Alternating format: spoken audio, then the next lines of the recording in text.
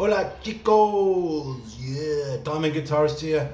What have we got for you today? This is a fantastic variation on the chromatic scale, which you should already be doing because you want to develop the motor mechanics, the muscle memory, all four fingers.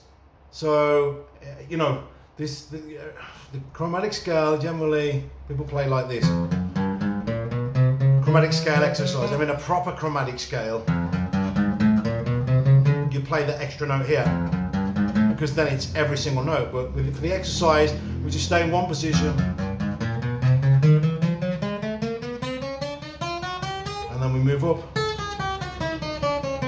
I like to do it backwards because that's good practice. A lot of people find it a little bit more difficult to do it going in reverse, descending. And what we're concentrating on here is playing each note right behind the fret, not here, but right behind the fret. So we get those nice even sort of gaps between our fingers. We're playing on our fingertips, we're not playing flat fingered. So in order to do that we need to have our thumb in the middle of the back of the neck, and it needs to be kind of in line with your second finger. That's the best place when we're doing these kind of exercises. We're doing alternate picking. So this is a great warm-up in itself. And what you probably do, you just keep going up a fret at a time till you get to like 10th position, and then you come all the way back down again. That's a great warm-up. Now the variation I'm talking about is this.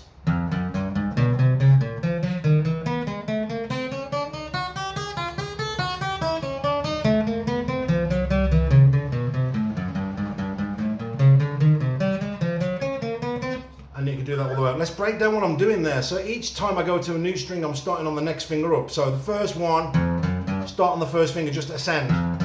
Then I start on the second finger and I ascend, and then I play that, put that last one on the end this time, and then third finger, always ascending.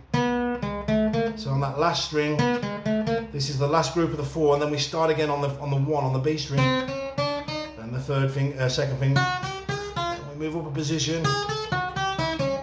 Start again because we've got back. So it's like a 4 turnaround over 6 strings. 2, 3, 4, 1, 2, 3 with a position shift. 4, 1, 2, 3, 4, 1, 2, 3, 4.